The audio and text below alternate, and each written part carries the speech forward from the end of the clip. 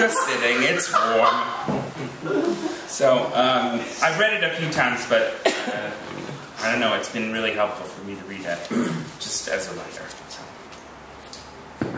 My last letter to you. Once, before the rest, I thought, in some strange how, that it would work out. By some feat of trickery or cunning, or some genuine realized persistence and great care, the story that it would later become, told too many times over anything handy, would end entirely different.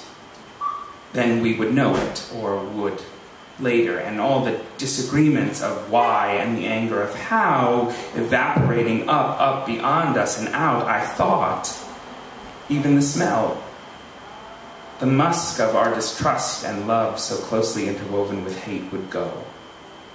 And we would sit in the clear of what? And in that absence, laugh. Laugh the laugh of people fully aware of their own stupidity and cruelty, and the thankful laugh of this, that, and all that would and did and will pass. And all that vanished. The permission of our own happiness granted wrestled from the tight-fisted bouncer at the door, who would let us enter into another, more private room where alone we could sit and... what? Could sit and what? It's always at this part during my letters to you that there have been several, that I wonder what would we say? How could we sit in the same room together, even in imaginary, vaguely in the sense that the whole structure of the thing is not very good, but metaphorically is probably like room, and just be what? How to all that history, how to deny all that was. And I'm not speaking of forgiveness. Forgiveness is easy. It's the ability to withdraw malice, or understand it at least. This is dissection, this is extraction, this is an amputation. To look at the action, the sore, the word, the rolling eyes at a dinner party, that cancer of your silence, or that unpaid, lied about internet bill, and acknowledge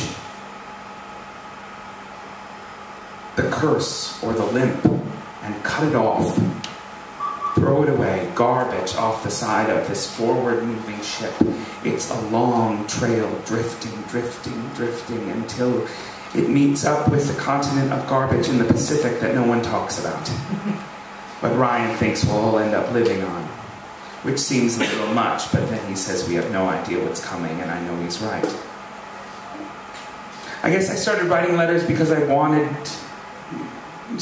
closure.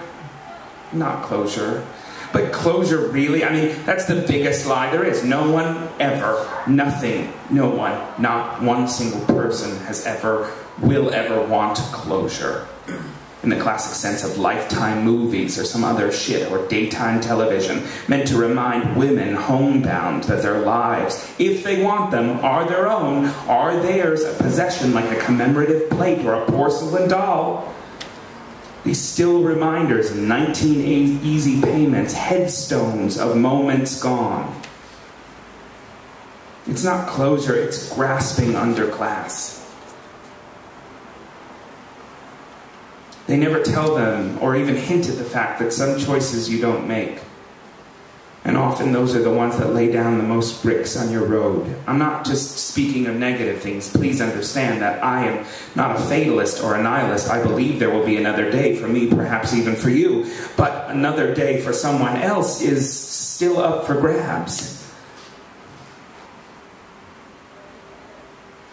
The open closure of release. The gone, but not the other kind. Not the kind of stamp, the labeling of done, complete. The cases of either. Not the amputation of history. No one really wants that. We long for the phantom pains. We want to do it again, to go back and be loved. Want the life that was promised us. The limerick groan that we can run through sunny meadows of the past and smile in the face of all the terrible fate, the loss of so much that was all just a dream of buying only one sock. Or we want blood. dripping carnage, recompense, organs splayed across the linoleum floor like the time Heather dropped the turkey for Thanksgiving in the apartment on 7th. Except it wouldn't be funny and you wouldn't be drunk, and you would have picked it up before anybody saw, laughing as you washed it in the sink too small for both your hands. You want blood, admit it. And the sticky thud of meat on the ground, death, but more so than death, we want destruction, evisceration, entrails exposed, and falling out as his terrified hands grasp, trying to collect them, to hold in his liver or intestines as gravity pulls his guts out in a disgusting sloop of failure. Humans are kept together with scotch tape and hope, never forget that.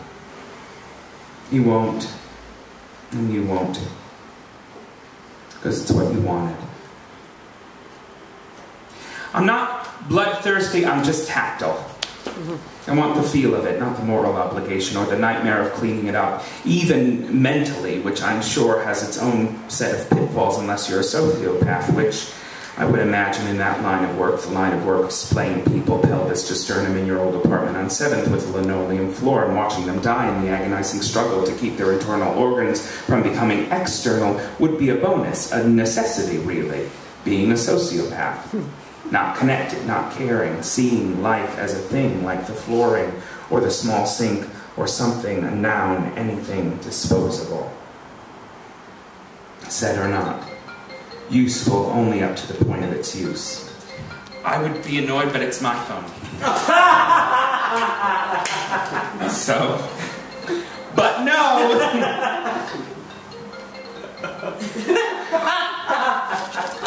But no. I'm that. My torture lacks a cert of sophistication, at least for this pittance of revenge. My revenge would be a dream of prom. It's the mean, pretty girl getting a drink thrown in her face with a perfect line and the shot of you leaving with friends and lovers, and her life ruined from ever from the stain not only on her satina monstrosity, but also on her soul. You will take comfort from the fact that her story is over. That was the line, and the drink, you finished her and set her aside to roll around in the muck of her shame as she crawls through life, stained until death. Punished and out. Will I think of her in my palazzo in Tuscany? With my tan skin and my flowing white robe, will you rub your slicked hair and take off your large black sunglasses and wonder about her? Or will we even know what we've done? The long, slow approach as opposed to the quick and messy. And we'll have another glass of champagne poured by our Spanish lovers and laugh at something funny Gore Vidal said when he came and couldn't figure out the faucets in the downstairs bathroom. I have a manila folder full of half-written letters to you, in various inks, rehearsed with coolness and pleading, trying to sound all right or better, even good. The solitary umbrella of my busyness or my success, keeping me dry from the storm of so many... Do I open with a joke? It seems typical and callous, the problem so often. Your earnestness made me laugh, the high squeal of your emphasis, the pinching of your fingers, as if you were holding the point right there, demanding me to look, but I always relaxed your grip and dropped it, thinking I knew better as it rolled under the couch, and waited for me, laughing all the while, harder than I knew it knew. And when I packed my things, it would be there waiting to follow me out, wrapped in an old scarf and placed somewhere precious as a remnant of something lost. Itself being such a thing as that. Once I've thought about slowly encompassing the letter in the point, wrapping it in my own words, sending it off to you to live in your hand again. Though I imagine now you wouldn't clench it, you'd probably let it fall when you open the letter, dropping it all over again, if you opened it at all.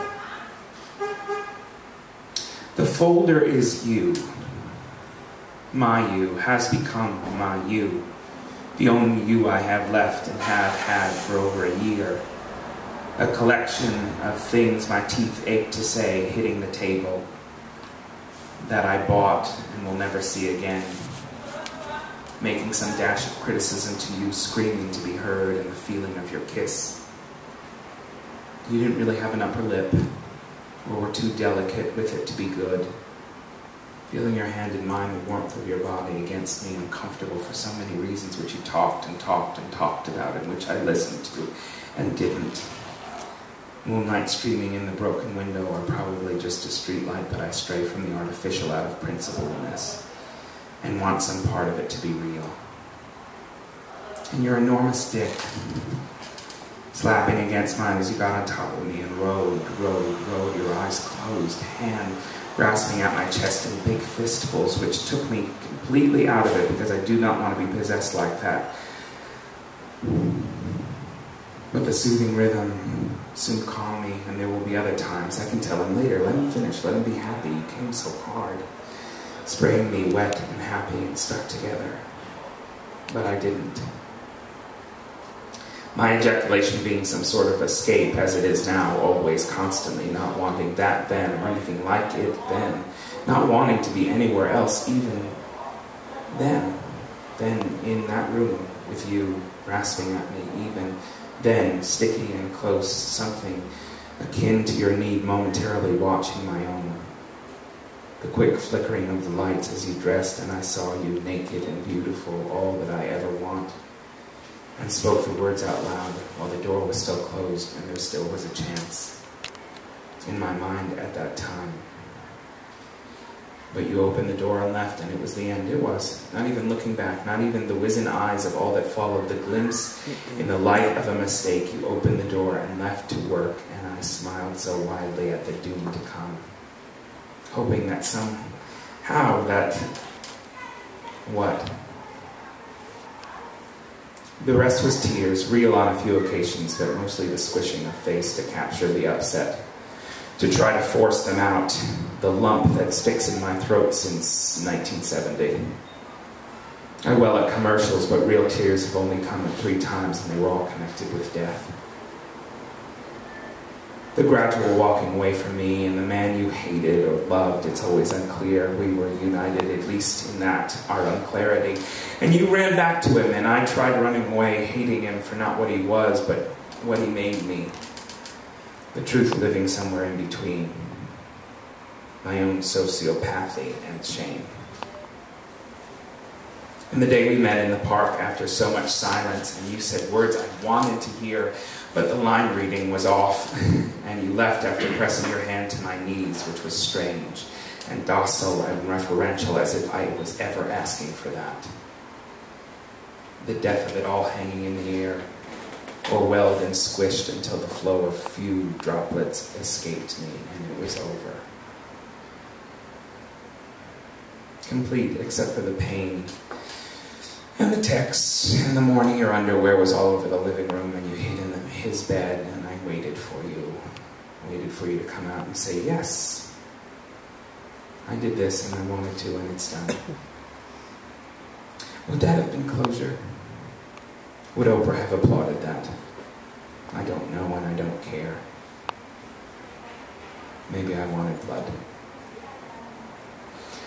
I left. I came home to a family who loved me for something, and they imagined me to be, which I am not.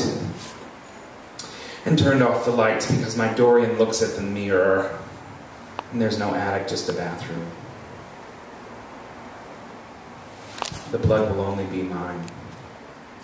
When I came back to New York, I came to the water, which I asked to see every day, but was always denied me, and sat amongst it with kind eyes of a friend swaying in the murkiness of our own terrible decisions. Stayed away from others out of the fear that they, all the they that they are, would know about you and what. And in the bow of a boat on the Hudson, I closed my eyes under a scratchy blanket and saw only you slightly, then him and me and all and nothing. Nothing. I would have drowned if it were not for the fear of the cold then. I sat on the side hoping to draw my breath up and submerge, but the cold, the great chill, right before a hurricane kept me seated. The wind pushing me with icy palms, blowing away the fallings of my hair and the sight from my eyes in that moment. I did not see anything but the water, and tried, really, truly tried, but could not. A failing added to a long list of so many, and went home to my mother with a smile of pity.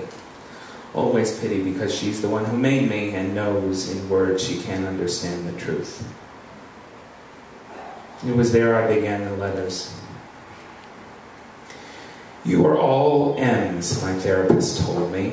And she's right, even the man I had bareback sex with and finally understood what all the fuss was about in 1983. The precarious need for skin. And she said with her eye-twitching green vest that I should look further, my father being an M too, but I changed the subject and talked about Jeffrey Dahmer, which ended things for both of us. Me being someone who needs to say awfulness, like popping a zit, which is much more fun than healthful, and she not seeing humor in my self-deprecation, leading me to compare myself with a cannibal. He was not an attractive man, but he got all those guys back to the apartment. She said I was a good patient, and I knew I was smarter than her, so who cared what she thought? And why did she always have the same shoes? And writing you, the dream of flickering light and your brown smooth skin, and holding you in the blue street moonlight, and you're warning me to go, warning me to run, and maybe wanting just that, but I'm a sad person and we walk mostly in circles. Great landscapes on the moon looking for something lost, but what is it? What is it? What? I wrote only to you. Then more. Paragraphs renouncing or hating you, proving in scribble that I was right, was irreproachable, the victor in a war long over, and bodies long buried, something only remembered on stamps or at banks. And I thought of new M's, M who doesn't want me but wants my cock, who I cannot talk to unless on Facebook, which has no grandeur in it, no sense. I had this over-identification with handwriting, which is why I write to you. For someone of even my failed romanticism, it all seems like drivel. What was is always the question. Why being false and who being subjective? What lies in your hands? And being tactile, it's my comfort and my weapon to cut only myself and grasp after the fall.